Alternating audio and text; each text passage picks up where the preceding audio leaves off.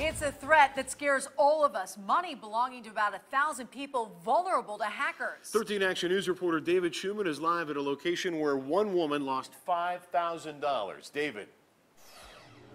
The credit union president told me tonight that some of his customers were victims of a card skimming device. What that means is anybody who used a compromised ATM had the confidential information lifted right off their card. You think like all your money's gone for one. Then you think like what other information could have been taken out. One Nevada credit union contacted these customers with an urgent message. To come down immediately and get a new card. The information on the card was compromised. Existing cards were canceled and new ones are being issued. For some, the new card was a precaution. No money had been stolen from their accounts. Not Coco Faye. She lost $5,000. It's a lot of money, yes. It's very terrible. The credit union president says Faye is being reimbursed along with everyone else who had money taken.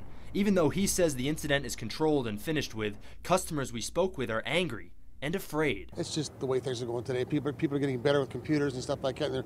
They're finding more ways to get around firewalls and such where they can just break in and take people's money all the time. Metro Police are investigating this. The credit union president says there's no longer a risk to any customers. Reporting live, David Schumann, 13 Action News.